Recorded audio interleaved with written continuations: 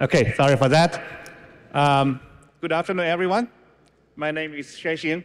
I'm the manager of Android Red team. Today, I'm really honored to present you the way to Android root exploiting your GPU on smartphone with these two gentlemen. This is Xiling Gong, our security researcher. And he actually did most of the work, technical work. So big credit to him. And also next to Xiling is our tech lead, Eugene Rodionov. Eugene did a lot of work to help us create the slides and making sure the demo runs smoothly. Big shout out to him. So our story dated back to the early this year when Xiling decided to take a look at Qualcomm GPU drivers. But before we go into details, here's a brief introduction of our team. So we are the Android Red team. Our goal is to increase the Android and Pixel security. And we do this by simulating adversaries attacking Android key features. And our work can be broken down into a couple of different ways. Most obviously, we do offensive security research review to verify or breaking security assumptions, which means finding bugs.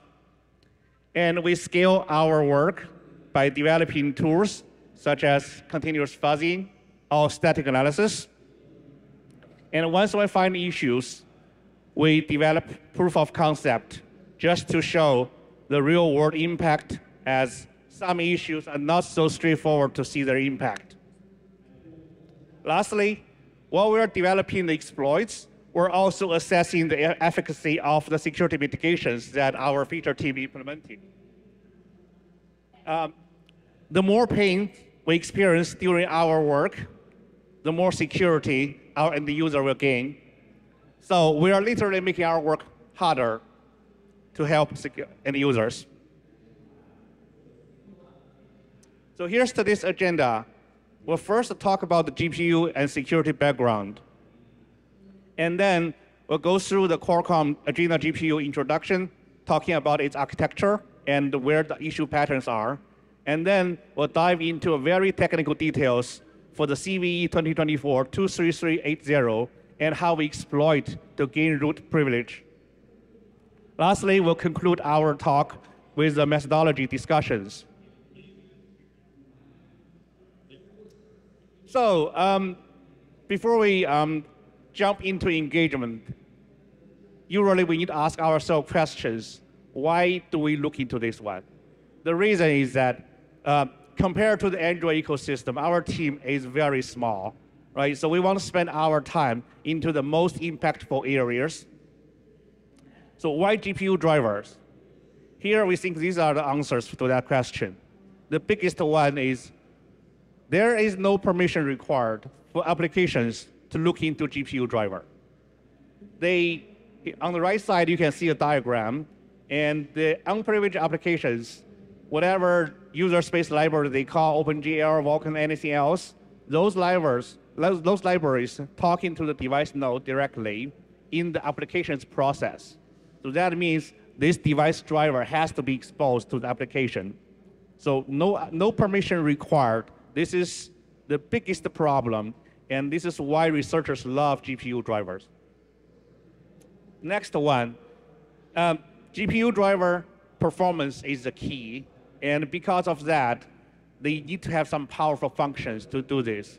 The most important one is that they usually have access to the system physical RAMs, and so that they can map in memories from user space to kernel space and to the hardware without copying them. This is a very powerful primitive, and attackers want them. We'll explain more in later why it's powerful. And lastly, again, because of the performance requirement, this involves high complexity code in the GPU driver. And because of that, it's really, really hard to develop bug-free code. I'm not sure if anybody here write bug-free code. Raise your hand if you did. Wow, very brave.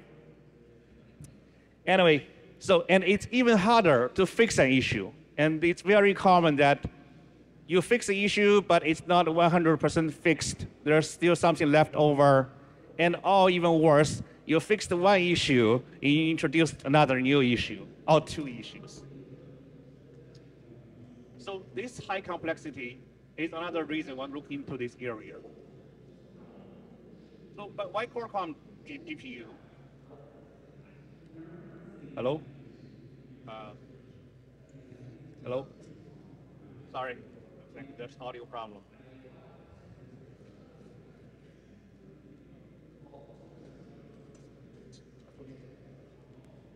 Testing.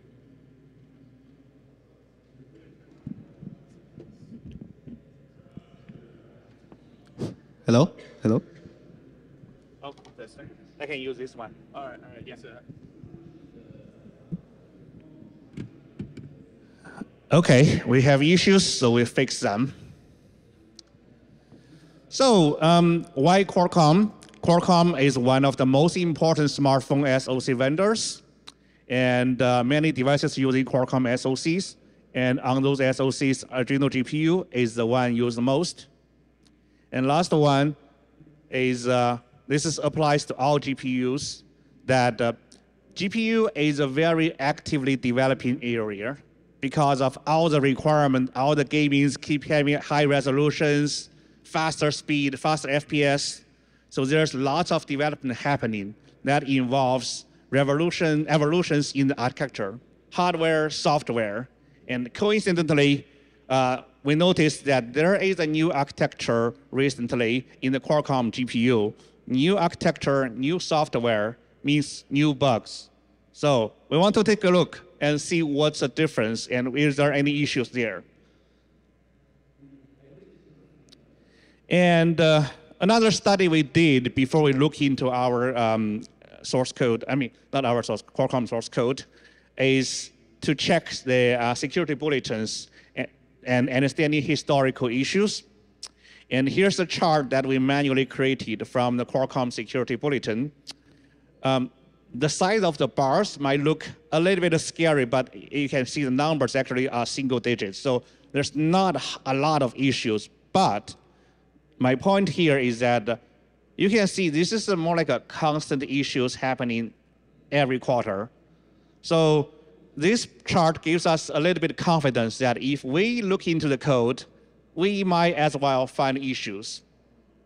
Oh, by the way, I forgot to mention, all our work is based on the open source Qualcomm drivers. So everything is public. There's no private information involved.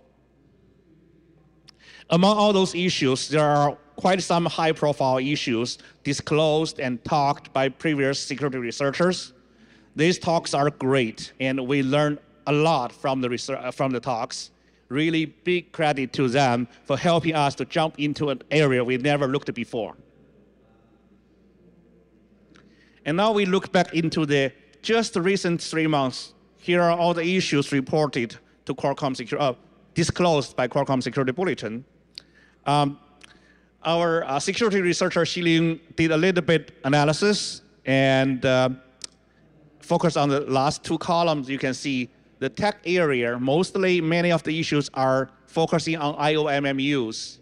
That matches to our previous assumption that, okay, physical memories is the key. And also, very subjective, but based on Xiling's experience, most of the issues are easy to exploit.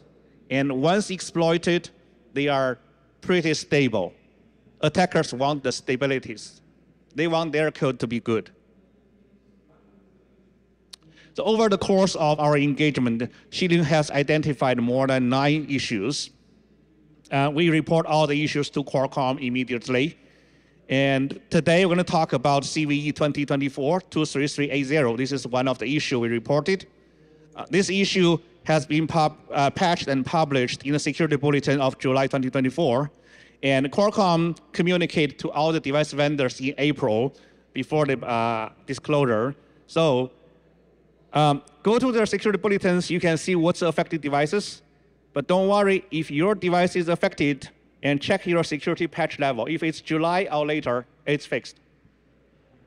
And from here, I'll hand over to Xiling to talk about technical details and how we exploit to gain root privilege.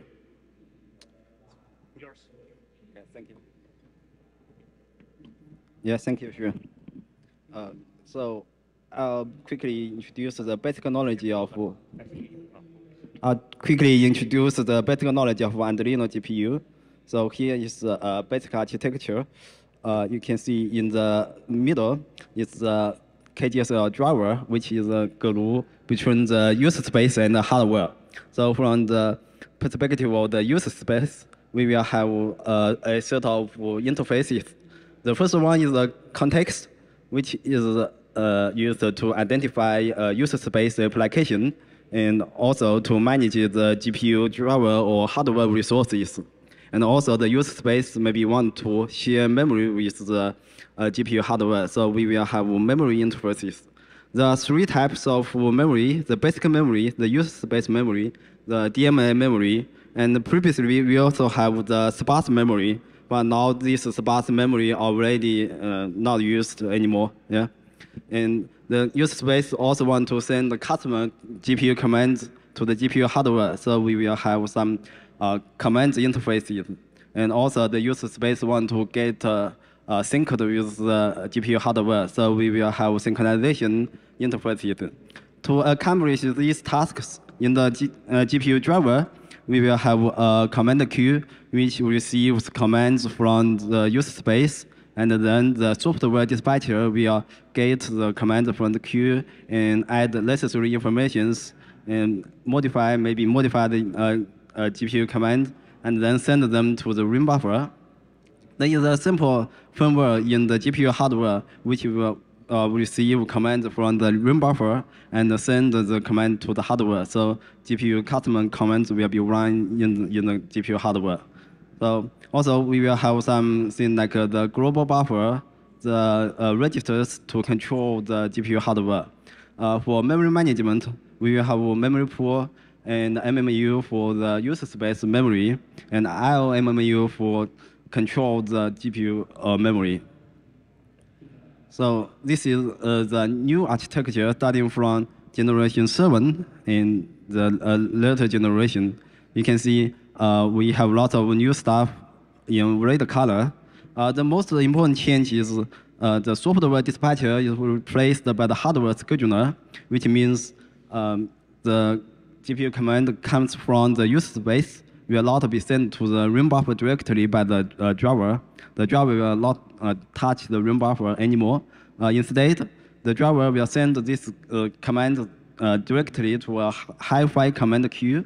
So there is a simple firmware, and this firmware will take over and finish the job previously finished by the driver. So there are lots of software dispatcher jobs will be moved to the firmware.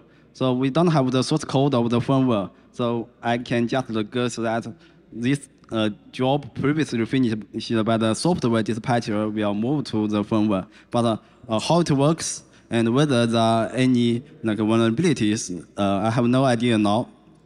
And also to coordinate with these new features, some other new features like the hardware fence is added. Previously, we only have the software fence. Now we also have hardware fence that will introduce a lot of new code, new features, and also a new hardware fence queue and new hardware fence event here. Okay. For the memory, we will have a new virtual buffer object. You can see here is the new VBO, and the previously ARM IOMMU is replaced by the Qualcomm-owned IOMMU. So these new features will, of course, enhance the GPU capability, but also will introduce lots of new attack surface. If you want to look into some new vulnerability, you can starting from the new features. Here, I'll also introduce the memory management.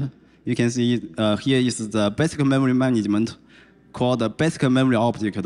So it's used in most of the cases you want to share some memory to the GPU from the user space. You will request a basic memory object. It's basic, so it's used in most of the case. You call this our control, and you set a parameter, tell the driver how much physical pages you want. Then the driver will allocate this number of physical pages for you.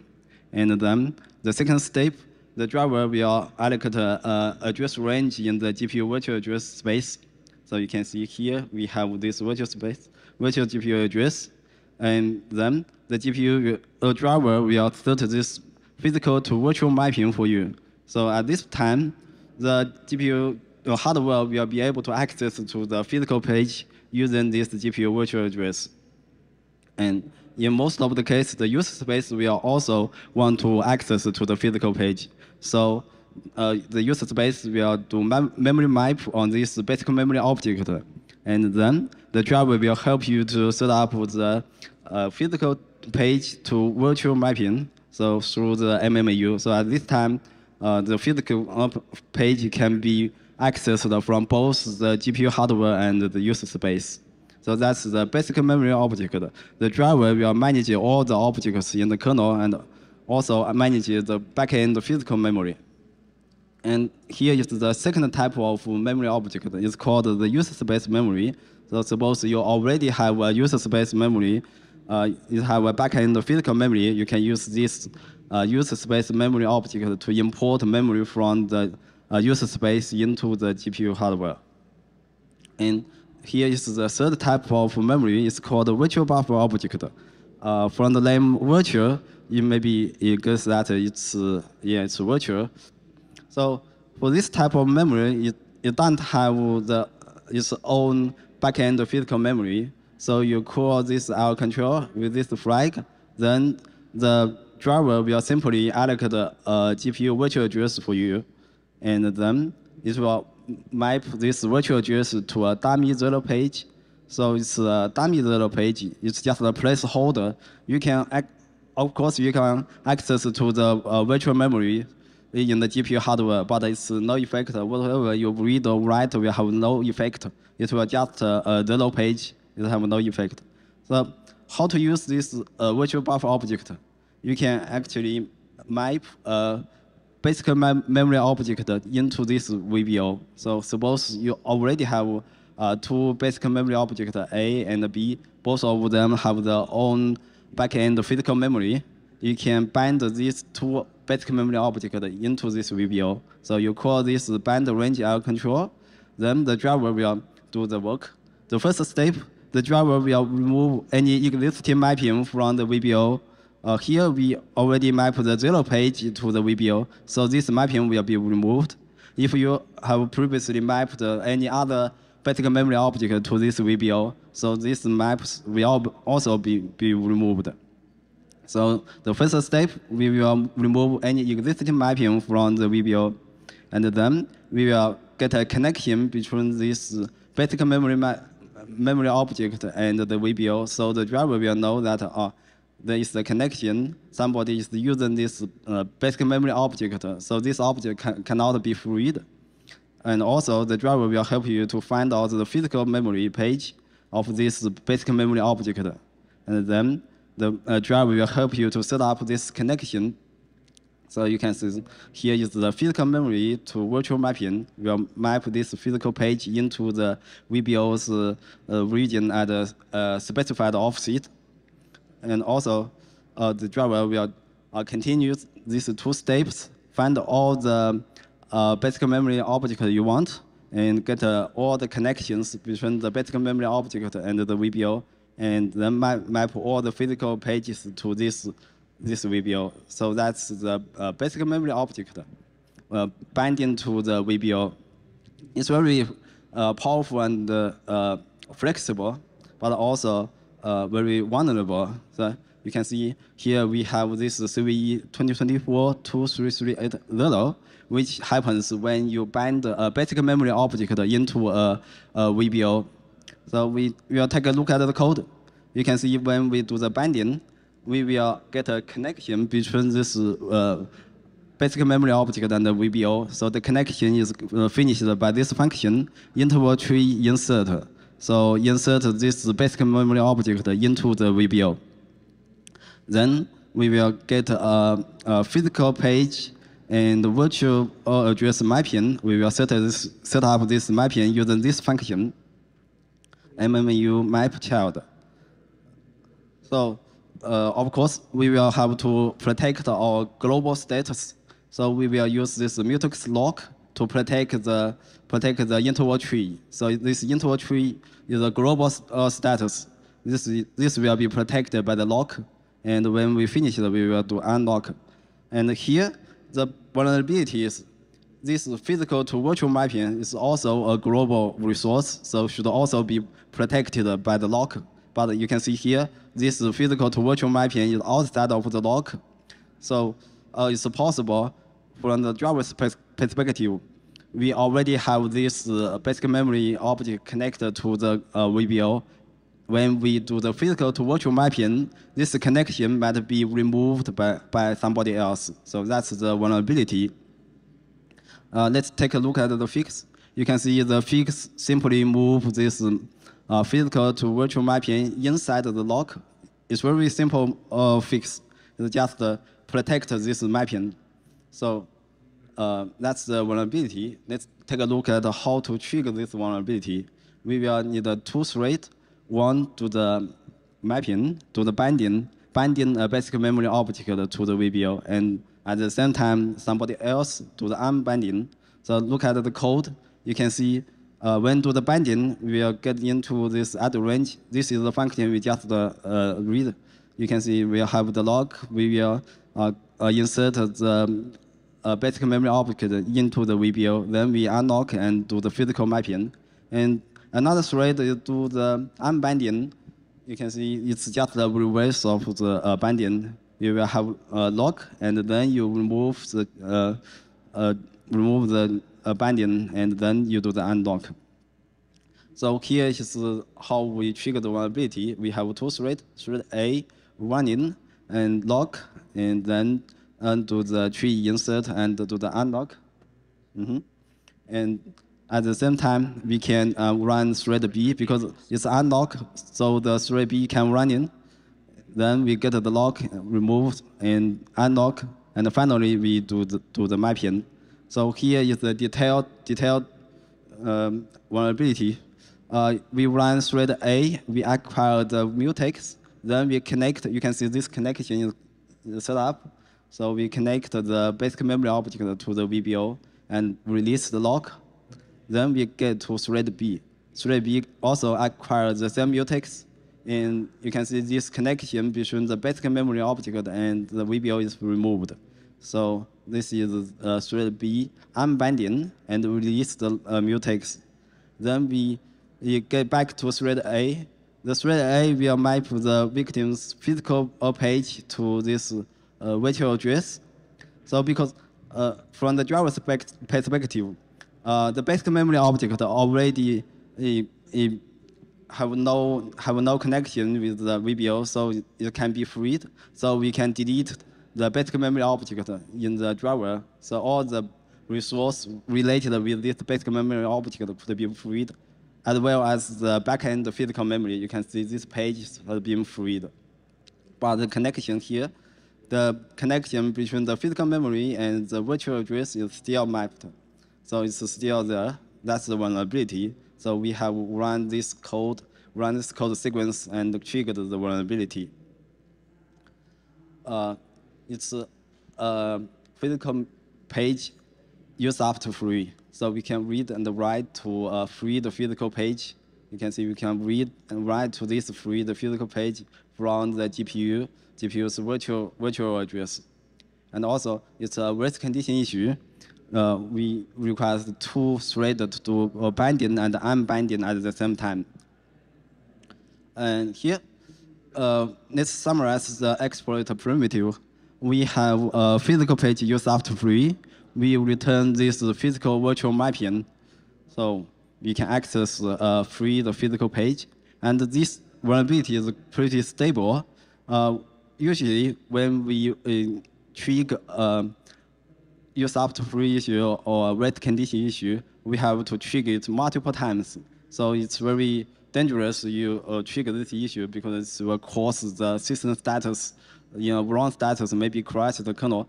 But this issue is pretty stable. You can trigger it multiple times without worry about it fails or causing any crash. And also, we have a method to get a feedback whether this issue is triggered or not. If it's not tricked, we will get this feedback. And if it's tricked, then we know the result so that we can know exactly how many pages we have controlled. This will make our exploit more stable. And this issue is pretty easy to trick. Without any special tricks, you don't have to adjust the thread priority or add more entries to the list. You can easily trick this issue.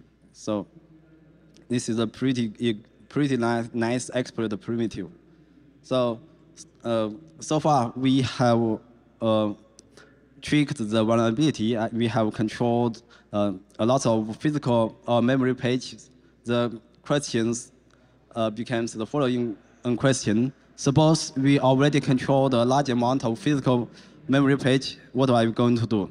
There are lots of answers and solutions for an experienced kernel hacker.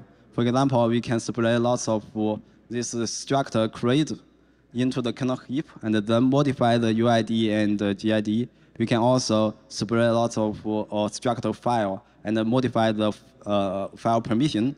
And also we can use this kernel space memory mirroring attack. So we can modify and control the GPU page table and then do the mirroring. Here we will introduce our new method. So we are spraying structure KGS memory description. So you can see on the right, we are spraying this structure KGS memory entry. It contains the target structure we want to spray. Contains the memory description structure. Also, it contains metadata. And for this memory description, we can see it have a physical address and size. So why we are using this method? The first reason is easy to spray. You can simply call this GPU allocate control. Then you can spray a large amount of this structure in the kernel. And also, because we have this metadata, this is fully controlled by the user space. So the user space can set a unique metadata so that it can be defined easily in the memory. And it's easy to use and very useful. You can spray this structure and then modify the physical address and then do memory map in the user space. When you do memory map, you will be able to map the physical address to user space. And also, if you check the result of the memory map, then you know whether your exploit is working or not. So you can easily know how the exploit works. And this one extra bonus, it's possible you use this method to bypass the KSLR directly. Even if you don't have a KSLR, you can use this method to bypass the KSLR. We will discuss this later. Okay. Now, suppose we already have a physical page controlled like this. We control this physical page, and in this page we have our target structure memory entry, which contains the metadata, so that we can find this metadata, and then we find this memory description structure. In this structure, it will have a physical address and a size and ops. We will modify these three fields. We will modify the physical address to the physical address of the kernel, and the size to the kernel size. And also we will modify the ops from the KGS ops to this continuous ops. Why we will modify this ops? Look at the new ops. You can see it have a VM fault. This is used when we do.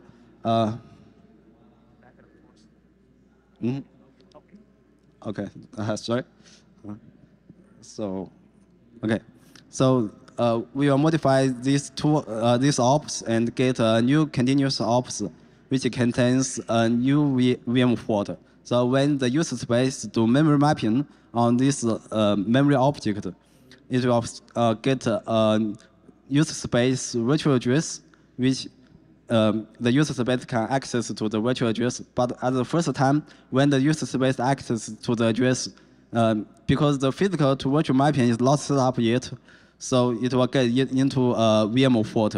So the driver will get into the VM fault to set up the physical to virtual mapping. And look at the code. You can see this mapping is quite simple. It just gets the physical address we just modified. So it will use the physical address we want, and then map this physical address to the user space. So if we we modify this physical address to the kernel physical address, then the kernel memory will be mapped to the user space. So we can do arbitrary read-write to the kernel memory. So that's why we use this structured memory description and how the exploit works. Okay, let's summarize the exploitation. So we trigger the vulnerability, and then we get a controlled physical page. We repeat this step 200 times, then we get 200 physical pages controlled.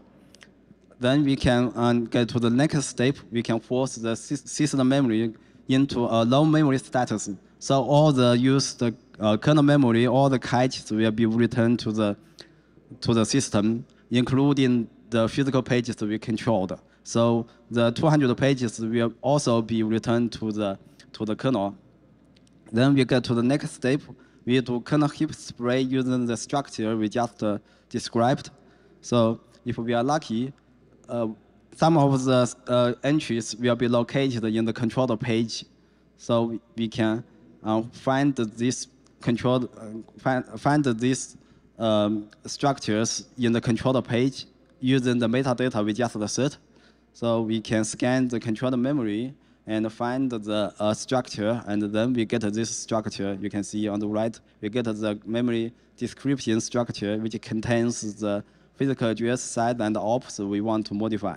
And here one thing, you can see the ops is a pointer. It's point to something in the kernel memory. So if we read this ops out, then we can get the KSL information. So in our exploit, we bypass the KSL at this step. So we can bypass the KSL here, and then get to the next step. We can modify the physical address, modify the size, modify the ops. We will modify the kernel physical address to the kernel physical address, and the size to the kernel size. Then finally, we can map the whole kernel memory to the user space. Then we can do arbitrary read-write to the kernel memory in the user space. So that's the exploit. We can actually expand this method to a more generic case. Suppose you have a kernel heap buffer overflow, or you have a race condition issue. You can also use this method to make your exploit easier. The first step, you can spray a large amount of this memory descript into the kernel heap, and then you trigger your vulnerability. Suppose you have a kernel heap overflow issue, you can overflow it from here into this ops. Then you can control the physical address and ops, and then you can try to do memory map on this memory object. If you are lucky, you will succeed. Then you can map the whole kernel physical memory to the user space. But if you are not lucky, you can try it again and again until you succeed. So that's how we expand this method to a more generic case. And maybe you remember we have a bonus, which we can bypass the KSL using this method. So look at the structure carefully. You maybe find that there are lots of kernel points, like the page table is a pointer and the host PTR. And also we have the SGT. You might think, oh, we will need to get a KSL information first. We have to point this point to a digital address. But in fact, you don't have to. You don't have to worry about this field, because in most of the case, if you don't call some special R control by yourself, these fields are not used in most of the case. So you can just overwrite these fields with a capital value or whatever you want. You can just overwrite the page table, the host PTR, and the GPU address. All this stuff are not used. The only thing you care about is the physical address, the size, and the ops. You might also think, oh, here we have the ops.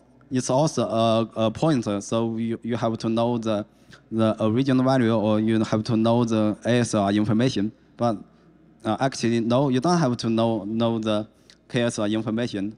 You look at the original value carefully, you can see this is the original value, and this is the target value we want to modify, you can see that the high bytes actually is the same.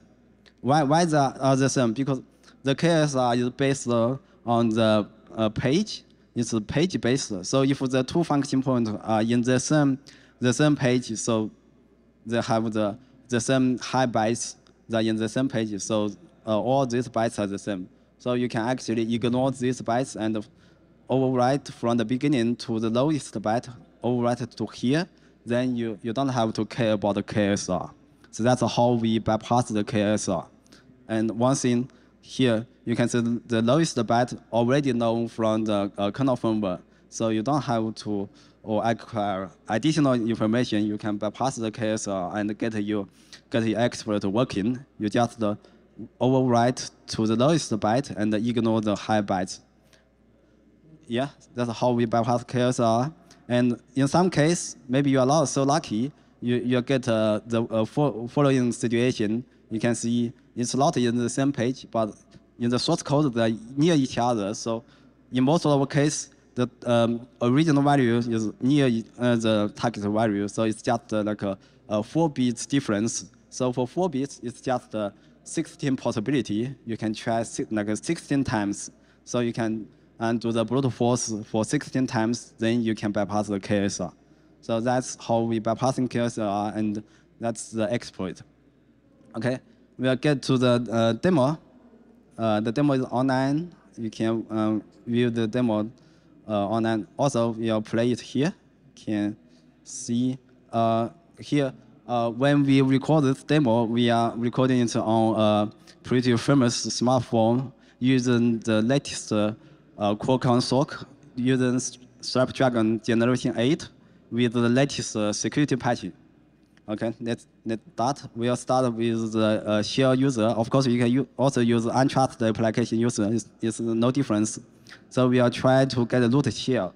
Of course, we don't have a root privilege now, so this fails. So we will start our exploit. And the first step is to trigger the vulnerability and control a large amount of physical pages. So we trigger the vulnerability again and again until we think we have enough pages. So now you can see we have controlled enough physical pages. Then we go to the next step. We trigger a system node memory. We allocate a lot of memory from the user space. So all the cached memory or the system memory, unused system memory will be returned to the kernel. So we can do heap spray. We create a lot of these VBO entries, and then we are lucky. Some of the VBO entries will be located in the controller page. So we scan the controller page, and then we can find this controlled object. You can see we found one controlled memory description object. So this object has the physical address, size, and ops we want. So we can patch this structure. The ops we will modify. The physical address, you can see this A801 is actually the kernel physical address, and the size is the kernel size. So we have patched the structure, and now we can do memory map this structure to the user space. So we can map the whole kernel memory to the user space and patch the kernel memory. Here we have patched the kernel version, and also we patch some of the code in the kernel, so we can get a root. So you can see now we are the root user. So that's the demo. Yeah. Thank you. I will transfer to Eugene for the next content. Thank you very much, Xiling. And with that, I will be speaking about the last section in this presentation, how we found this vulnerability, which methodology is applicable when we are doing bug hunting for GPU kernel modules, and what we can do to improve security of the GPU in the mobile space. Well, first of all, we identified this vulnerability via manual code review when we were doing patch analysis. And by patch analysis, we use a collective term where we look at the security fixes, which are published in the Android Qualcomm Security Bulletin. We also look at the security research published by other security researchers. And this is very important for such complex cases and big targets such as GPU, because the state is very big, and as Xiling explained earlier in this presentation, there is a lot of moving parts. So in order to have a holistic understanding, it's important to read others' blog reports to better understand the domain in this area. Originally, we wanted to put on the slide a very cool chain of vulnerabilities, which we did variant analysis for. For example, Qualcomm internally identified one of the issues. They published a fix in their security bulletin. Then a security researcher looked at this fix. They found another related issue in this area. They wrote a blog post and published it. While looking at these two fixes by Qualcomm and the security researcher, we managed to identify another problem in the related area. But later we decided to remove this information because the issue is still might still be under remediation, and not to tip off the folks working on the other side of the fence. We decided to put this quote here, which I think reflects the idea which we would like to convey in the slide. While speaking about methodologies, we cannot skip fuzzing, because fuzzing is one of the central methodologies we use. This is one of the most efficient and productive ways of finding bugs in the modern complicated software and the firmware. And there is a lot of benefits, I think, quite obvious for fuzzing. So on this slide, particularly, we will focus on challenges applicable to fuzzing GPU targets. And think about how can we overcome those, or how can we solve them. So first of all, to enable efficient fuzzing of the GPU drivers, there is a lot of dependence on the hardware. As we have seen, this particular vulnerability is in the misconfiguration of the IOMMU. So in order to theoretically find this vulnerability, we would need to do on-device fuzzing. And although this is possible, this makes fuzzing a little bit less scalable, because we would actually need to run it on the hardware versus, let's say, pure software fuzzing, which can scale with the number of the fuzzing cores. This is not a limitation, but this is one of the interesting observations, because I know that there are some other GPU vendors which enable building their kernel mode components in the architecture-independent way. So basically, there is a separation between software and hardware logic, so it's possible to build driver and run it in a without the hardware to be able to test and fuzz the generic functionality implemented in the software. And another approach is using the emulation-based fuzzing to have an emulator for that, but I guess this is a little bit more complicated approach, because this requires manual work in order to understand how the hardware actually works, in order to be able to emulate it in the emulator. This particular issue was identified in the MMU and IOMMU domain, and this is actually a very common pattern in the GPU bugs reported these days, where the physical pages for the backend storage are released back to the kernel, while at the same time there is a mapping in the IOMMU for the GPU, which maps these released pages back to the virtual address space of the GPU. And this is very difficult to detect with fuzzing, because this doesn't lead to any crash. Like, even if we are lucky enough to hit the race condition here, still there is no sanitizers which would report us that, hey, you have dangling MMU entries in the page tables. So this is one thing. So probably like manual instrumentation of the driver with such checks would help. But again, this is manual work, which makes it less scalable. GPU has a very complicated state machine. As we've seen, there is multiple components, and sometimes in order to hit certain functions, we would need to have a precisely a set of syscalls executed in a very precise sequence. Or like if we're speaking about fuzzing with syscaller, probably this is additional custom syscalls which needs to be written for that. And of course, fuzzing concurrency. Concurrent code is not straightforward because there are some problems with reproducing and problems with hitting those vulnerabilities. Probably the final slide before we wrap it up, the ultimate mitigations question mark. Why question mark? Because, well, I guess suggesting mitigations for GPU is really not straightforward, and this is like more about thinking points about like how can we make GPU security better in the mobile space. First of all, one of the major points why GPU is so attractive is because it is widely accessible to untrusted code. Because the untrusted code can directly open the driver and send arbitrary data to it. Android is very known for using IPC and binder in order to isolate components. So maybe one of the ideas is to move a GPU from in-process HAL into the out-of-process HAL. I know this will impact performance, and performance is very important for GPU. This might create some backward compatibility issues, but this is one of the ideas to think about. And additionally, the usage of memory-safe languages in the driver, I think based on our experience, they might mitigate the majority of root causes which lead to problems such as integer overflows, or in this particular case, integer overflow race conditions. And I think with that, we hit almost end of our time. And last slide, thank you very much for your attention. A small shameless marketing plug here. We have our Android OffSec with google.com, where we publish our security research. And with that, yeah, I think we're happy to take any questions here on stage or offline using this contact information here. Thank you very much.